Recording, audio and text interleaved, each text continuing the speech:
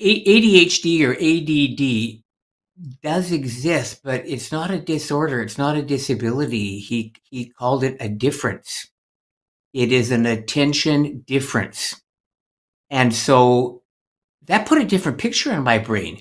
And then he went on to describe how in his work at Harvard that he had identified 7, not just the normal intelligences that school evaluates and values, quite frankly. It identified 7 intelligences, and you obviously have quite a few of those. And before he passed away, I think he was up to 12 different intelligences.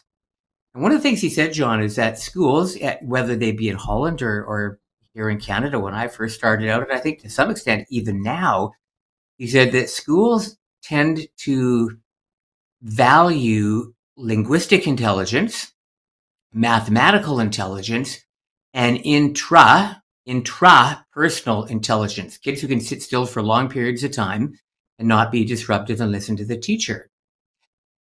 They tend not to value the interpersonal, which is probably, you're very strong in interpersonal intelligence. Those are the kids that can't sit still and they have a hard time not talking. They tend to be blurters in class.